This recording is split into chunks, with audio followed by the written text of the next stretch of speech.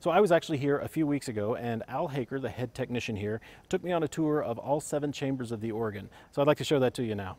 This is Al Haker. He is the head technician here, a member of the St. Louis Theater Organ Society, and that's who cares for this instrument, right? Right. So what's taking care of this big instrument like? What do you have to do to keep it playing? It's a constant challenge because the instrument was built in 1928.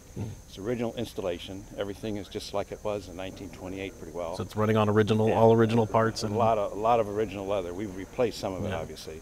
But it takes a lot of TLC to keep this thing going. And you have to be here pretty much any time the organ's in use and being played. Pretty much. Sometimes with the tours I'm not here, but if something goes haywire, I get a call right away.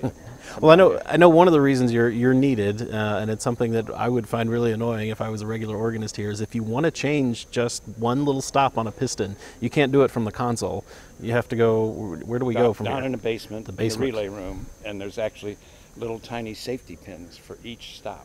So for each, and how many there's about 350 stops. 350 stops, and then you have, for each piston, you've got one of those that you can adjust? That's correct. Each piston, wow. There's 70 pistons. If you count the 2 rows of them are actually double touch. Oh, so you press it. You have to set 2 different and then you push it all the way in, it does all of them. So that creates more. So that if you count them all together, it's 70 times 350. Oh my gosh, let's go take a look at it. I want to go see this original thing. So before we went downstairs, Al took the back off the console so we could look inside. It's a little hard to see, but you can notice some of the pneumatic tubing that controls the stop action, as well as the controls that link the expression shoes up to the indicators at the top of the console. They're all just hard connections from the shoe up to those wooden indicators.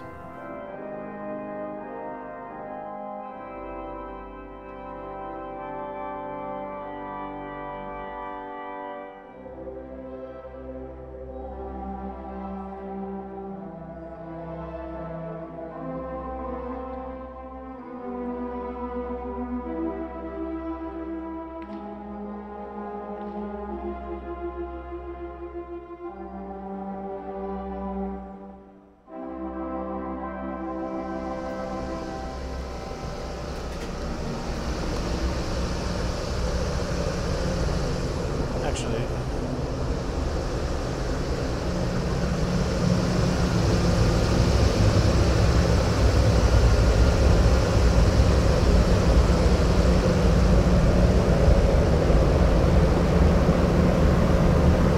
come around again.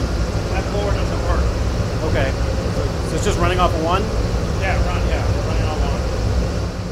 They're redundant blowers. They don't. Oh.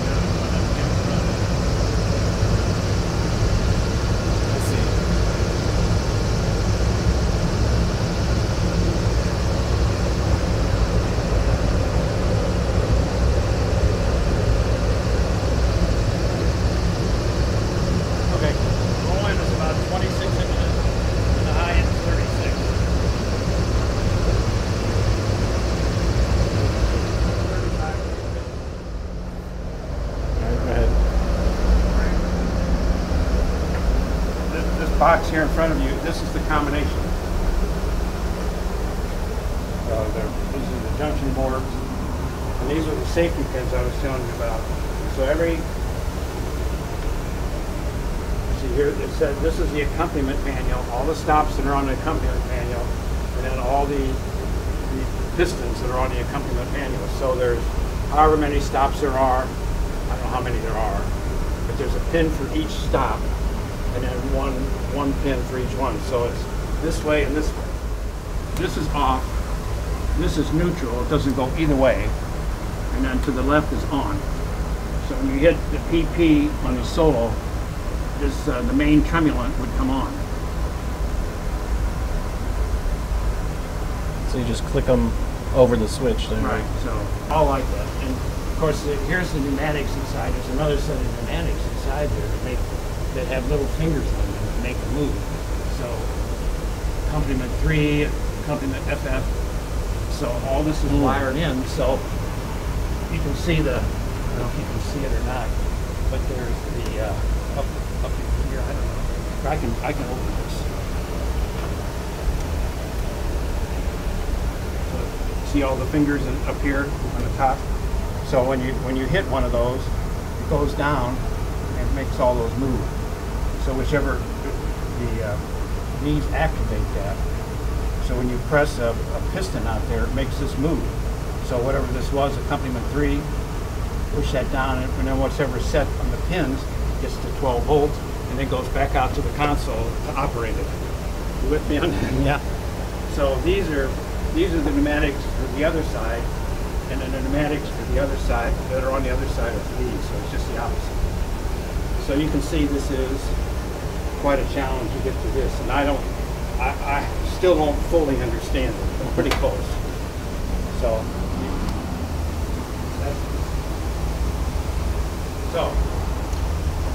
and it's the same thing on the other side. Yeah. So the grate, and this is the pedal on the bottom. People kick this all the time when they come through here, so we put a piece of plexiglass so they wouldn't kick it. These are all the pedal stops. And some of these are double touch. The grate is all double touch.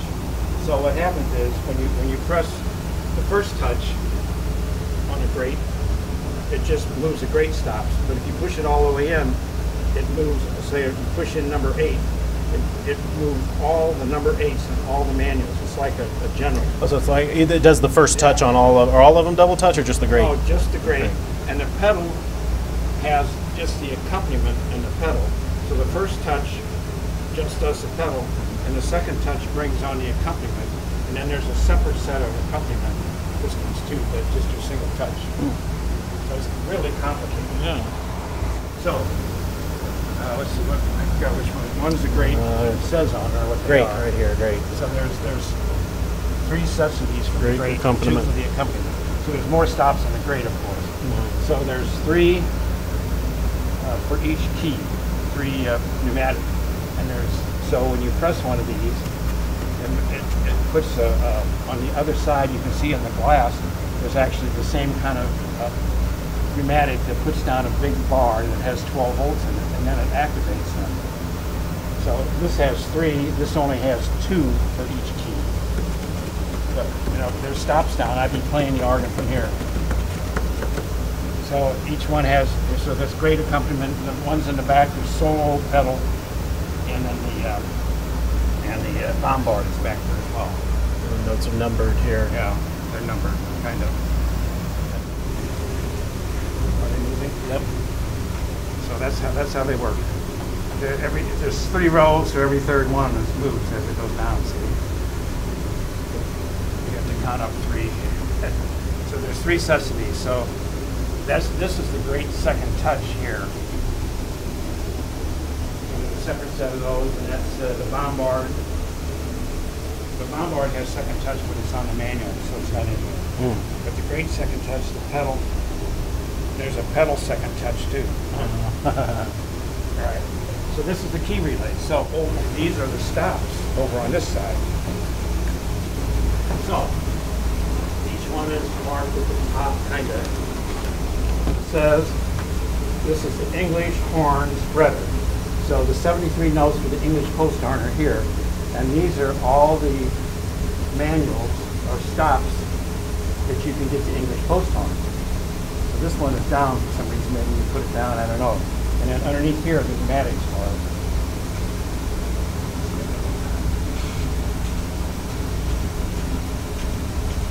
I went ahead and go the other way.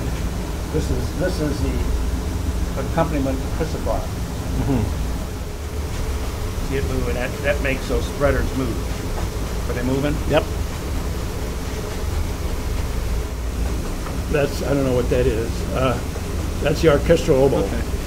Plus these 2 are all tibias, for 1 tibia. Because it's available in so many stop tabs everywhere. Every manual, the pedal, and about 3 or 4 different octaves. I think there's actually 22. So here we are at the solo piccolo 2. There's actually a 2-foot stop on this thing. So that's these 2 are the sostenuto relays. When you keep a cord down on the grate, it'll stay down until you hit another one. So that's what this does. These are the pizzicato couplers. So if you press a note, it's a coupler. It couples from the solo down to either the grate or the accompaniment or to the pedal. It'll actually it'll pitch it. So it'll just, all you hear is just plunk. And then the other sounds will play. Wait, I can show you, demonstrate. The sostenuto is actually a ventile. Oh. So when you hit the switch for the sostenuto, it fills these with air, and then it'll do that until you shut it off. Same for the pizzicato? Or? The pizzicato is a coupler. Okay, it's a coupler. So it only works when you have that coupler on outside.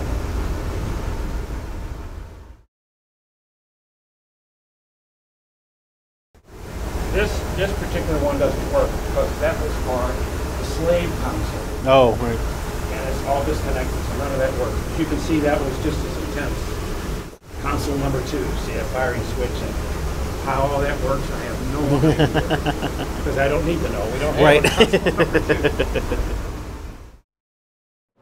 Okay, we can take the elevator up to the 6th floor, and that'll get us close to the orchestral chamber.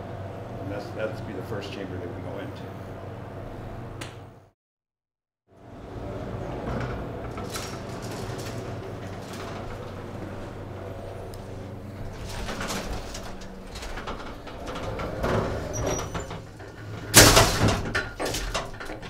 Tell me again what chambers we have on this side.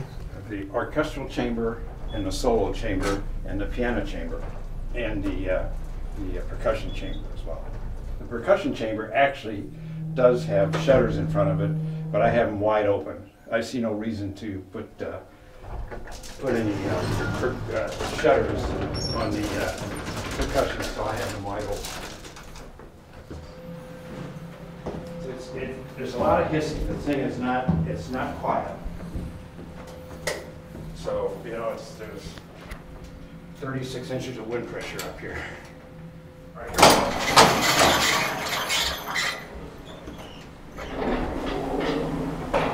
Yeah. Here we are.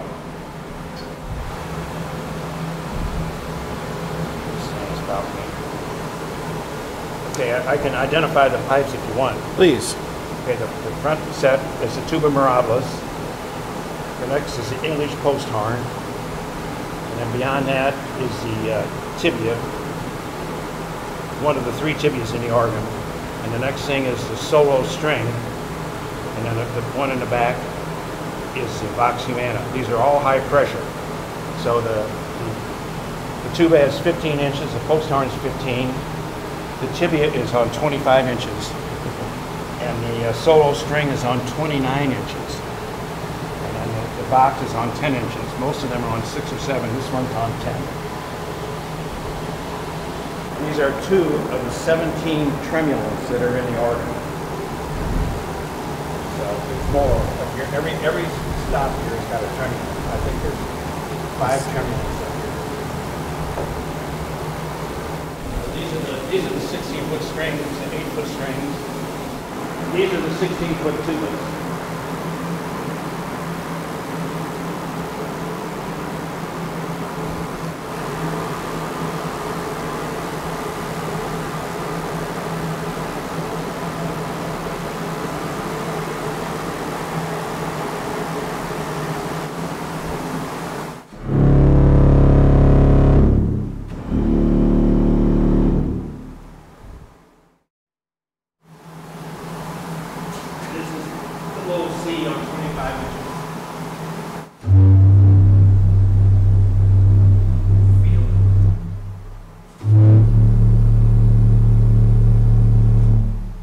These are the 16-foot post horns, English post horns. They sound like, they just make a terrible wreck. There's 128 shutters in the organ, all on separate pneumatics. We're going to go into the piano chamber, what we call the piano chamber.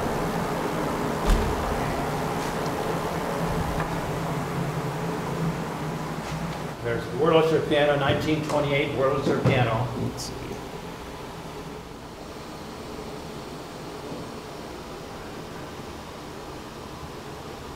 Is this a vacuum motor over here for? Yeah, that's a vacuum motor. That's the original one from here. And it has some kind of leather strap arrangement.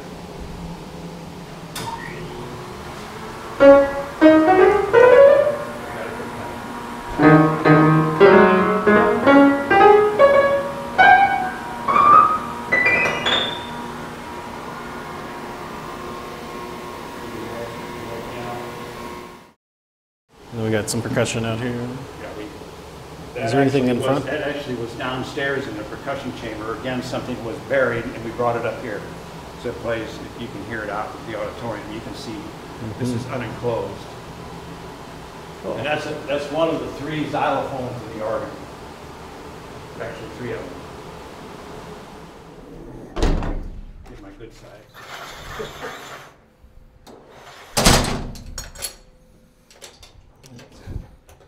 So where we're going now? Okay, we're going to the solo chamber. We can walk down there.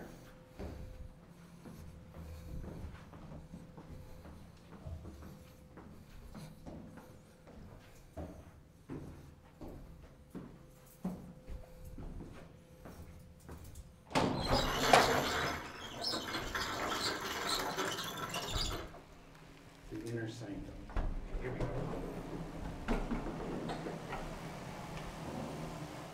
There are 11 ranks in here. And in the front, the very front one is the oboe horn. Next is the orchestral oboe. And then next is the canura. And the vox. There's a vox in all 4 chambers. So there's 4 voxes. In the back is another tibia, and in the middle, that's the quintadina. And then the brass saxophone. Okay, this is a 2-rank string. They're like solutionals, but they're tuned in unison. So it's 2 ranks. So they don't celeste, they're No, unison? these don't celeste. And behind this is the French horn. That's the brass trumpet. Brass trumpet. There's 2 brass trumpets in the organ. This is the small one. This one's on lower, this is only on 10 inches. The history behind this, when I got here, there was no French horn here. Oh. It was actually a Kendall trumpet from 4 foot up. And I guess George Wright came here and said he wanted the French horn and took it. He said you need to have upper work, so he put the 4 foot and the 8 foot. And so I found another French horn, but it's not an original one. It's Wurlitzer. But it's from a church, so it's not really big.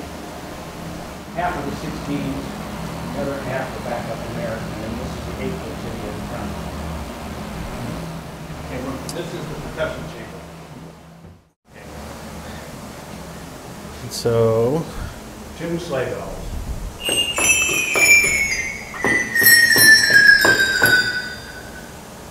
Gong. Snare drum. Horse's hooves. Bird whistle. The flugelhorn. A bell like a school bell. And this is the boat whistle.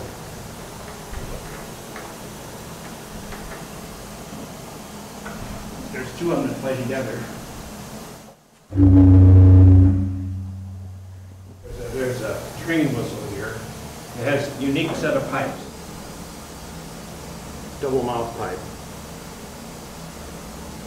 This is the only one of these. Well, there's 3 of them here for this train whistle thing. These are tuned timpanis. There's about 5 or 6 Wurlitzer organs that had these on them. All the 5 Fox organs have them, and a couple others. So they're really unique. And basically, they're tuned marsh tones, as you can tell. So that's what they sound like, too. And I think I can make them play. how many? There's 1, 2, 3, 4, 5. 13 of them. They're F to F, like Kelly Rums would be, F to F. So this is actually, that big one over there is F. F to F sharp, G to E sharp.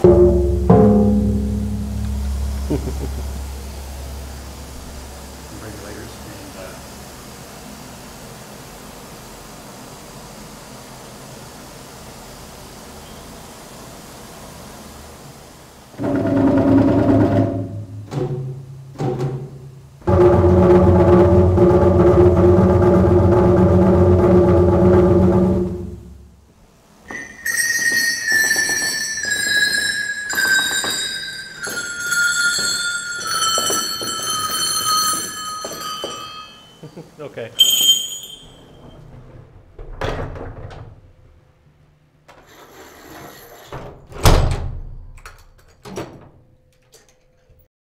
So from the stage now, we were just over there in those chambers. And so now we're going to, what chambers are on this side? Okay, it's the foundation chamber and the main chamber and the diaphone chamber. Foundation, main, and diaphone. Yeah, Okay. we have to go up and we have to walk behind those columns. So that's where we're going. All right, let's go. Okay. This was the original way that they got up into those chambers upstairs. You put a ladder up into that trapdoor and then went up on it, and as soon as you got to that, there's a walkway, little narrow boards that go farther back, and then there's another ladder that gets up into the diaphone chamber. That's how they got in before they cut off. We'll see how you get into it now. It doesn't seem easier, but I think it's a lot easier. Yeah, it's a lot. It's a little small hole, but it's better than trying to get up through there.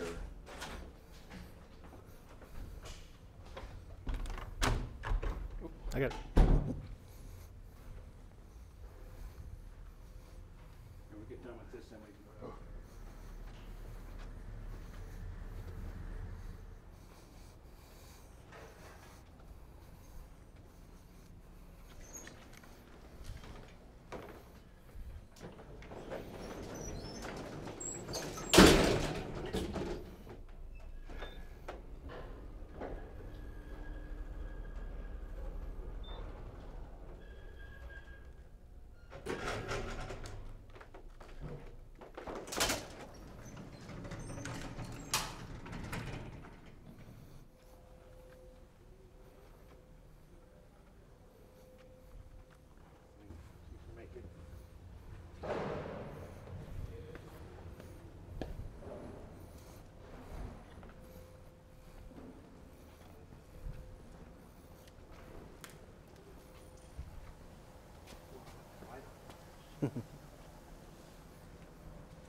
This is where it gets tricky. Okay. Step up on this, step up on that thing.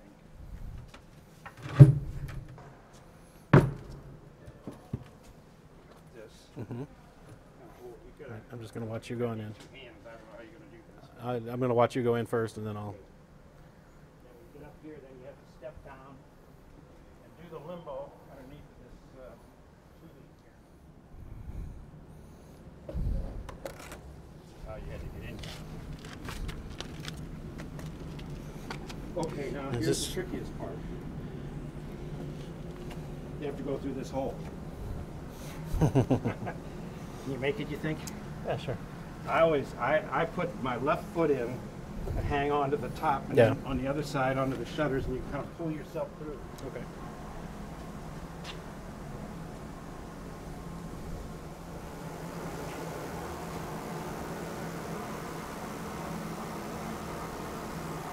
Yeah, we're in the main chamber. All right.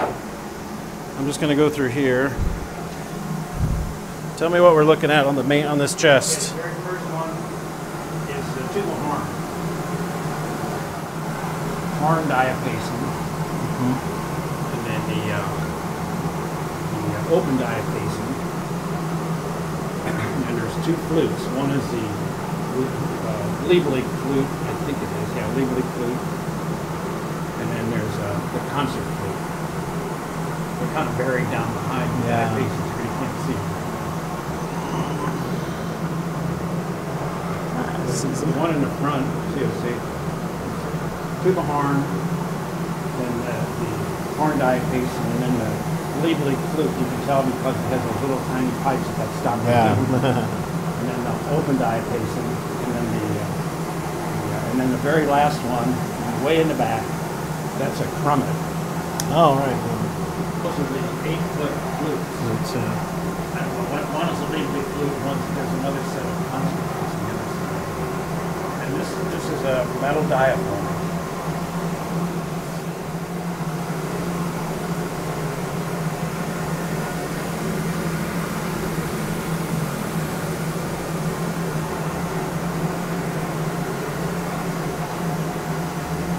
This is the 8-foot horn diapason. There's only 7 of them.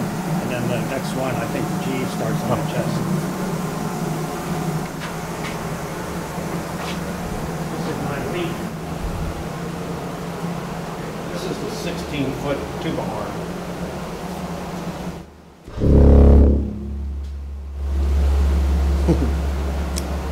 resonant. They sound pretty good. Tube horn is good. This door is how they got the organ in here. If you open this door, there's nothing out there. You're looking down 3 stories. So when they cantilevered, I guess, the big pipes into this door. Now, I put this on here because it leaked like a sieve. Not only rain, because it's on the west side, but hot air, cold air, so I put all that insulation. So it made a big difference in this chamber.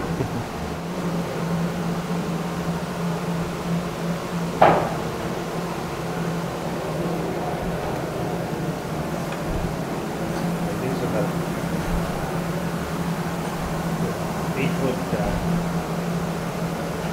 8-foot Dulcianas, which are kind of a waste of time.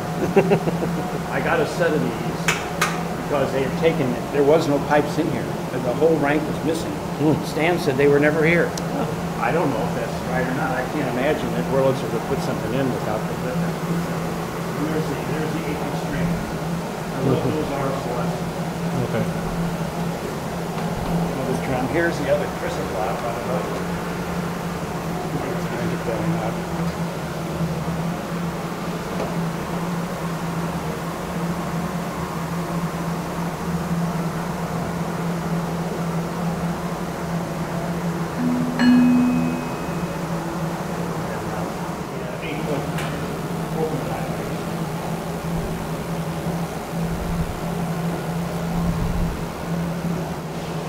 Actually, this is the BDO of Celeste.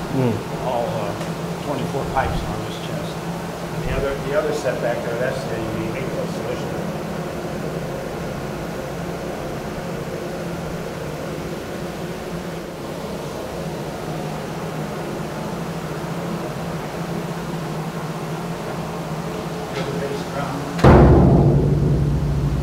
Two bass drums. This is a 30-inch.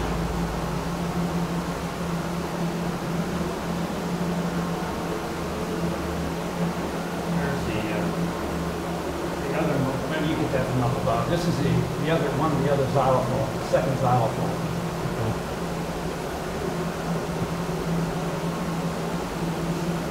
Jazz cymbal. I'm not even sure that works in the console. Wood block. The other marimba. 2 marimbas, I said. Xylophone.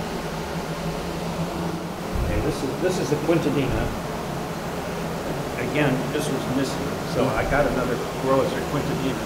They're not in very good shape. They can't hardly hear them. I see Strings. the medial and Celeste are in front, and then this is a solution that's behind it.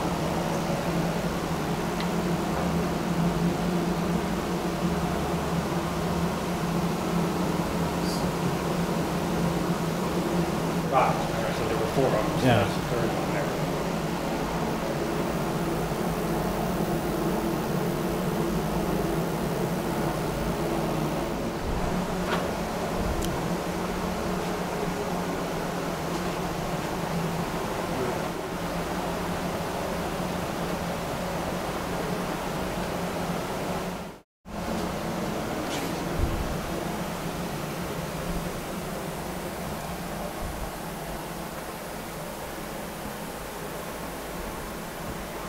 Kind of staggered.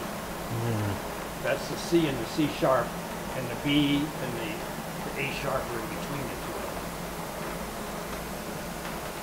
And then this is the D and the D sharp. Those are cathedral chimes. I think the low C, I think, is about 8 feet long. So those are all the beater boxes down there. Huge beaters.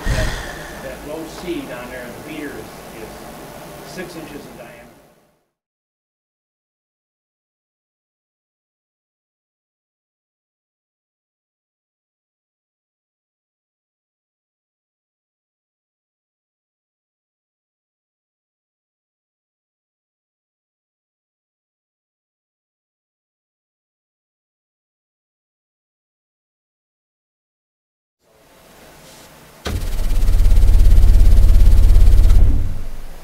Huh. Pretty low. That's C sharp. Wow. And these are some of the percussions we took out from that toy counter back there. The door way over on the wall, and to get those big diapasons in, they had to bring them up those stairs and put them and install them up here. Is it?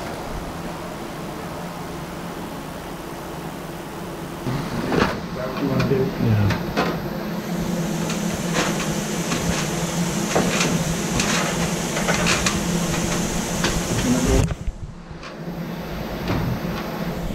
Sharp right in front of you.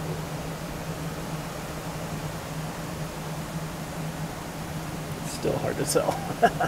Big chunks of wood, aren't you? Yes. It's amazing. So that's the diaphone chamber, and then this is what they foundation. call a foundation chamber. So we have more of the diaphone. These are those are the 16-foot diaphones in the back. These are 8-foot, and they continue on into here. That's 16-foot beam up to the. Wow. Going back here. And at about G or G sharp, they go off into metal pipes. Still on 45 inches, but on a different regulation. Going back here. Yeah, I The think. lights up here don't work because of the floods that we had. Ah, yeah. Shorted it out, who knows why. It don't work. So we haven't burst. No. That's usually the 16-foot tibias. Half of them, and then the other half is behind them. And these are the 8-footers.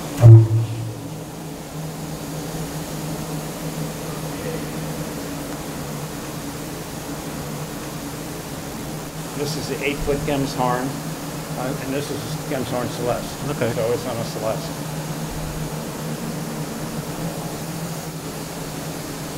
Did I say Gems horn? No. You did. What is it? Gamba. Gamba. So okay, 8-foot Gamba. that makes more sense. So that makes more sense. These are pretty heavy duty strings. Really good tone. Okay, in front of you, this is the tibia, foundation tibia, the third tibia in the organ. We call them Mama, Papa, Mama, and Baby. This is Mama, because it's on 15 inches, but it's voiced pretty hefty.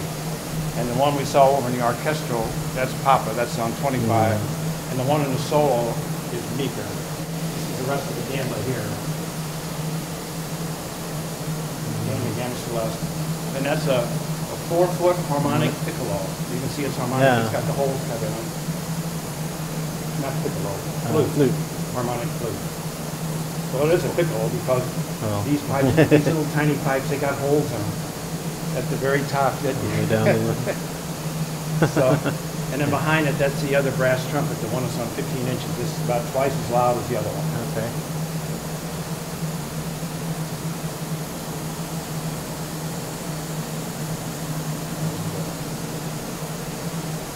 Most of the air lines, they come up from downstairs. All right. And they go up over the proscenium to get to the other side. The boiler room is right below us, right here on the floor. That's gonna sound like it. So, So we are clarinet. So in we the have, front here, this is a musette. And it's original. Everybody says they have a copy of it. Nobody has the original. This is original. It's just a buzzer, like the canary.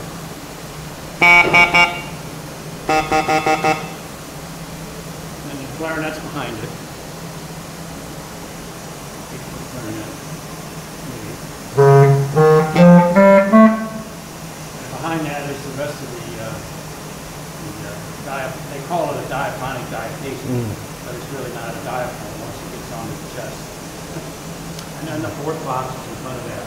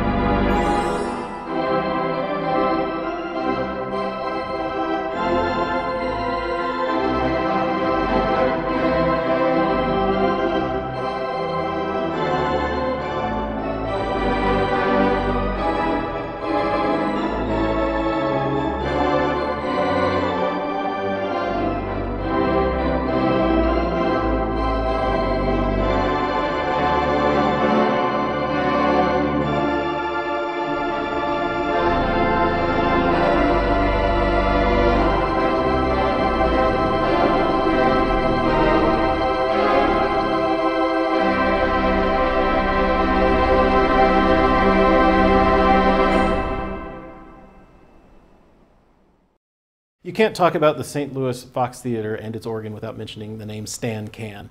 He was the house organist here starting in 1952. He left St. Louis for a career in TV and comedy, but he ended up coming back and spearheaded the campaign to get this organ playing again when he returned. If you've ever seen the movie Escape from New York, filmed in 1984, I think, some of those scenes were shot in this neighborhood, and they used this for an apocalyptic scene of the future, and it was modern-day St. Louis. To see it today, it's all been completely transformed, but they shot some scenes here in the Fox Theater. They didn't have to do anything. It was already run down, and it looked dilapidated. The organ wasn't playing. Today, when you come here, it's been restored and is a gem of the city, and we have Stan Can, one of the many people to thank for making this possible.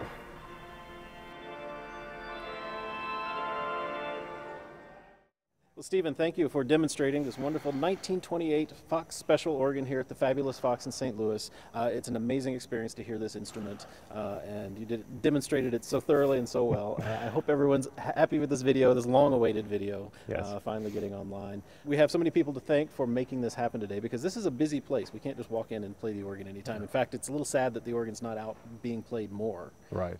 Well, it does get used fairly often for tours. More often than not, you can come here and hear the big organ. You should call in advance, though, because if the stage shows require the use of the orchestra pit, then sometimes it has to be covered. But it's the fact that the building has committed so strongly to the preservation of this. This is what's important here is not just the organ, but this incredible environment it's in. You know, this is really a national treasure, and it's a great privilege to be able to be here presenting the instrument for you today and giving you some idea about its original life in the theater, and hopefully perhaps a glimpse about what might be its future as well. I offer thanks to the St. Louis Theater Organ Society for their help in making this happen. Thanks especially to Al Haker. He was instrumental in making this video happen today. Thanks to Lisa and the stage crew here who offered their assistance. It's a whole host of people that it took to make this happen on a busy Monday morning. And I'm so glad to finally get this online. Yes. There were so many of you that expressed interest. Thank you to all of you who purchased tickets to help us fund this video today. And we need to thank each one of you individually. But for that, Stephen, I think we need some music to play us out. Sounds good.